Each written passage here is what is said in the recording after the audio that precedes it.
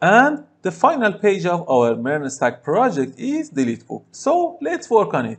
In deletebook.js6, we need to import useState, back button, spinner, Axios, use navigate, and use param from React Rotterdam. Then let's have a loading state. After that, I use navigate equals to use navigate. Then ID structure ID from use params. Then I create a handle delete book function. Here, first I set loading to true, then I use axios.delete to slash books slash ID of our book. On then block, I simply set loading to false and navigate to slash route.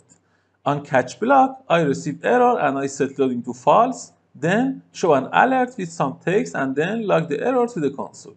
In return section, for main division, I use class name of padding 4, then I use back button. After that, I use an h1 tag with classes of text 3x large, margin y of 4, and text of delete book. Then let's check loading state, and if it's true, we return a spinner component, else we return an empty string.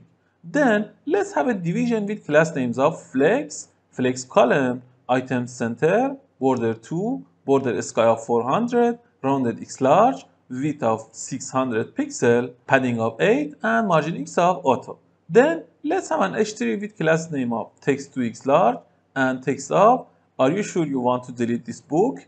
Then let's have a button with class name of padding 4, bg red of 600, text white, margin of 8, and width of full. And on click, we invoke handle delete book function. And for its label, we use yes, delete it. And that's it. Let's go to our application and test it. And here we can click on delete button of any book we want.